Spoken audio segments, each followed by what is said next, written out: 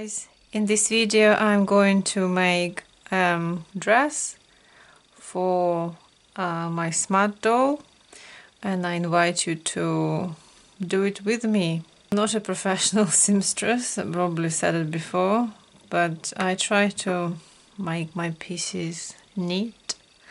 I'm self-taught. My grandmother tried to teach me, but when I was a kid I despised sewing or anything to do with dolls at all. For this project I'm going to use already made templates which are available on the Smart Doll website, and I'm just gonna adjust the t-shirt template. For some reason my printer didn't print the 100% scale but 95% instead, and I use these particular templates for quite a few projects already. In my previous videos I showed the dress and the t-shirt, so I use this template. Obviously I'm gonna adjust it to what I need. I don't want to invent the wheel again and create a template but it's already available, like I said, for free at the Smart Doll website. Just download and print it. So this time I'm not going to use a stretchy fabric or like jersey, I'm going to use a cotton. And I love this pattern, and I'm going to use probably the same way like I did here. So this is going to be the front, so ice cream going to be on the front, and I'm going to just mix and match the other fabric. This is for MSD size doll, originally was made, but I want similar dress for Smart Doll now. It's quite cute in my opinion. I've got various fabrics in here, so if you're not familiar you can get nice small cuts, not small but just enough for the dolls, in the come in a pack like that, from AliExpress. I think it's the best value for money in there, because if you buy on eBay, I didn't see very good cuts on eBay, especially look at these colors and they're quite bright, and I've had problems with these. So we're gonna mix and match things. So there's gonna be like a work in progress, I would say. So not necessarily gonna be showing how to do it, I'm just gonna show how I do it, which is not necessarily the right way. But so this dress is gonna be with the lining, because the lining allow me to hide a lot of things. Especially when the cotton is not as thick, or if it's not a jersey you're gonna fray, the lining is the best to hide this fraying parts. So if you're interested to see what I'm going to do, you're more than welcome to watch it. Just grab yourself a drink like I have here with my milk or long tea, chin chin, and see where we what we're gonna happen in the end, because I have no clue what I actually want. I know that I want this to be in front of the dress, the rest is gonna be a very creative process. Okay, I start with adjusting the pattern. So that's the Smart Doll here. What I need to is kind of have an idea where the waist gonna start, though it depends on what you want to achieve, but I want it to be a proper like dress and waist. So we're probably looking at something here. Let me see again.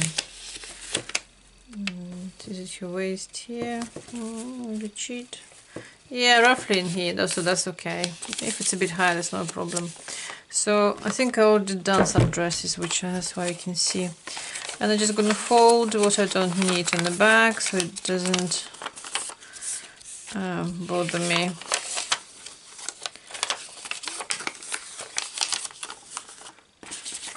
So that's gonna be the front. That's the back. The only thing, like I said, because it's a cotton, it's non-stretch, I will add probably another centimeter for the seam allowance.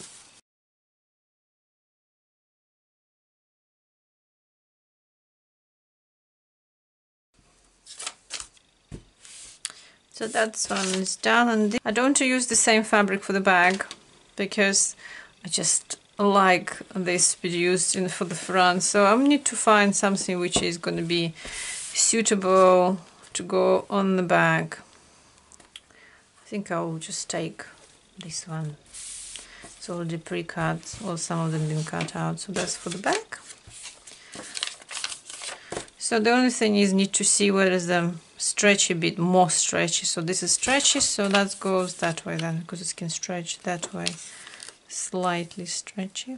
I usually iron the fabric before I do anything, by the way, I forgot to mention that. But I think I'll iron afterwards. But I did iron this one, but not this bit. I need the lining now. And the lining should be the same material, the same type. For example, if you use the polycotton, you'll need to use the polycotton.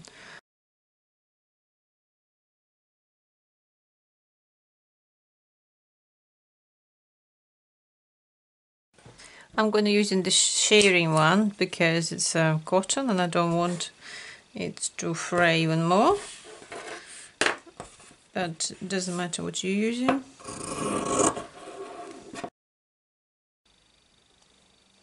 So I'd cut them out, and so this is the main part, that's the front, that's the back, and that's going to be the lining. So this dress is going to be without any sleeves. I'm going to connect these two. The same I'm going to do with the lining. I'm going to connect these two. Okay, so I attached the two parts together. So you just put good side to good side and attach the shoulders. So for both the lining and the main, the front part, I need to cut for the zip on the back. You can be more precise than me, but can't be bothered.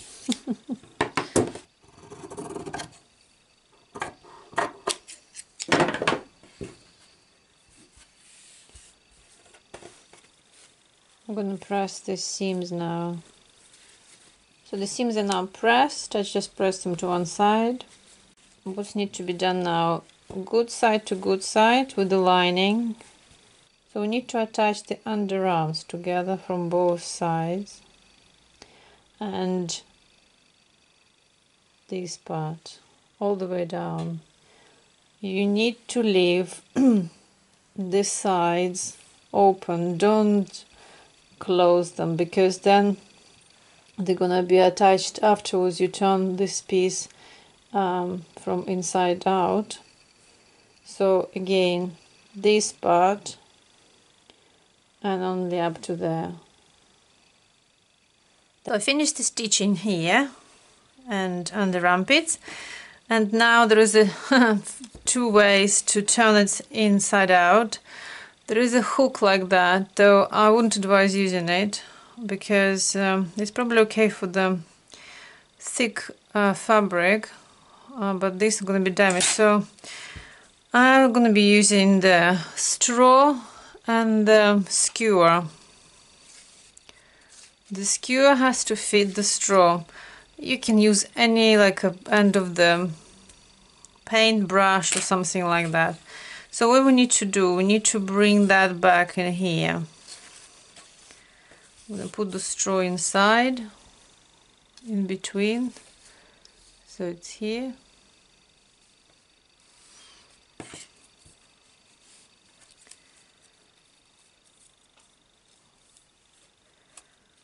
Find the end.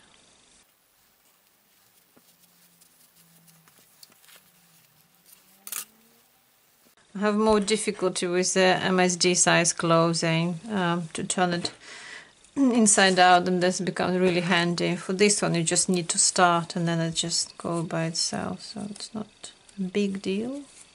So all this now need to be pressed, all these corners here, nicely. In order to avoid things like that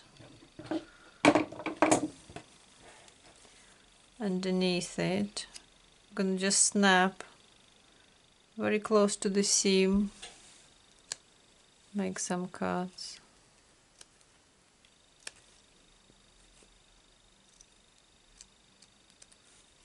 It's where the fabric been too tight. See? Gone. Once you press all the seams, we need to attach the sides. In order to do that, so take the front and the back one,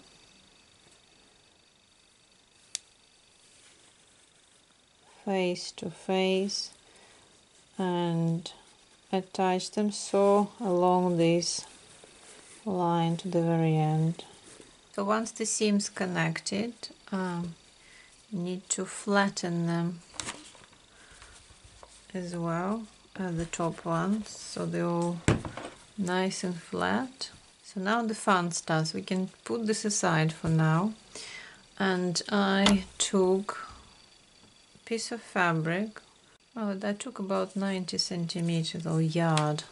I mean, the length of the skirt is mine is 18 centimeters. The reason for that it's not as long is because I'm gonna attach the lace on the bottom. So I'm gonna attach more things to it, or I can either attach a fabric again, a different color, but I'm gonna attach the lace. I've got these ribbons, so this is just ordinary atlas ribbons, and what I'm thinking of doing, similar to what I've done before with MSG size dress, so I've got this lace as well.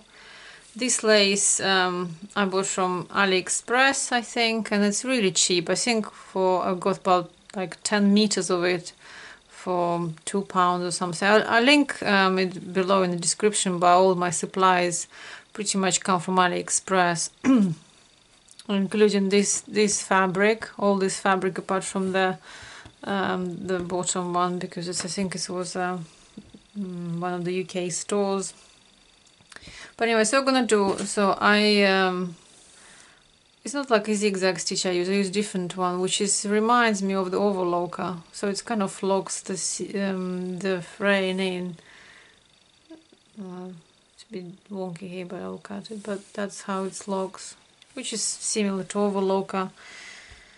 And so I'm gonna just put this on top and sew in all this on the bottom, and then to cover the top of the ribbon I'm gonna use either pink one to cover it with or the mint one, because these two colors they match. There's a mint around it and the pink is inside. This one will go along this line, and in order for me to do it straight and not end up with some wonky edge in the back, I use a ruler. So I take a ruler, and for example, let's pretend we already attached that lace on the bottom. You're going to use the width of this ruler and use the pencil and draw here, and then it will be covered by the ribbon anyway, and so it's all straight. I attach the lace, so I'm going to pleat the skirt and make sure it fits in on the bottom here. So it's not much, but I'm going to make small pleats. Or potentially I can just run a stitch in here, the basting stitch, and pull it and tighten by itself like that. But I actually want the real kind of pleats. I'm going to pin them in place so they stay in, at least until I run a stitch through that once I finish the pleats.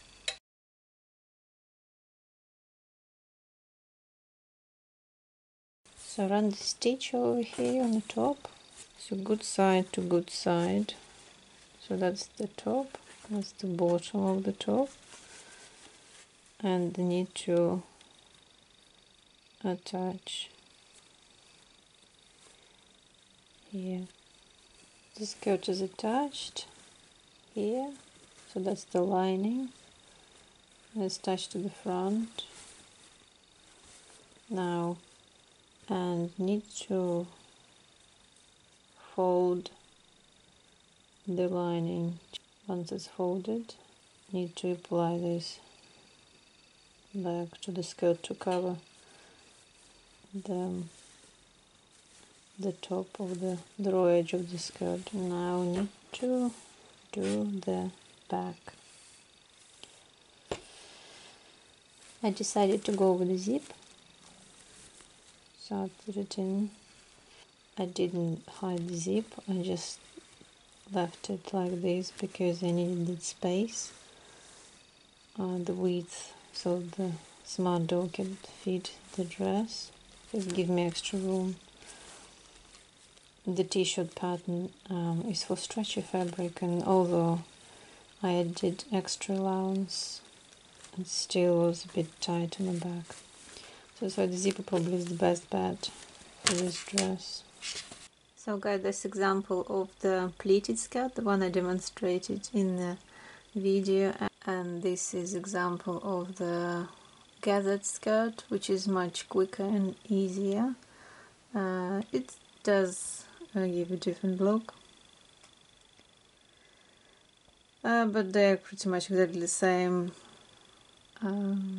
So hope it was helpful. Thank you for watching. Bye bye.